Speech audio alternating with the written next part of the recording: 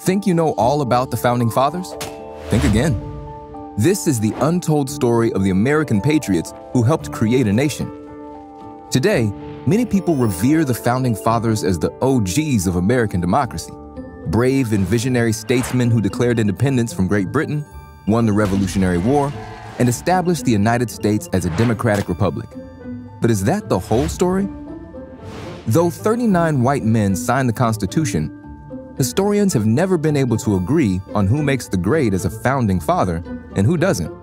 The term Founding Fathers wasn't even coined until 1916 by 29th U.S. President Warren G. Harding.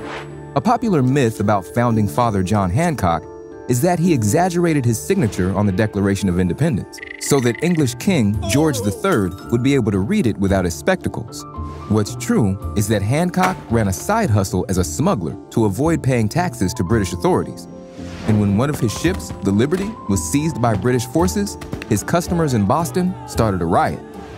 Although Thomas Jefferson wrote in the Declaration that all men are created equal, he owned over 600 slaves in his lifetime and is believed to have fathered 6 children with a slave named Sally Hemings. The Founding Fathers were famously no fans of monarchical rule, but the second U.S. President, John Adams, wanted people to refer to him as His Highness, and for some inexplicable reason, named one of his White House dogs Satan. So what do you think?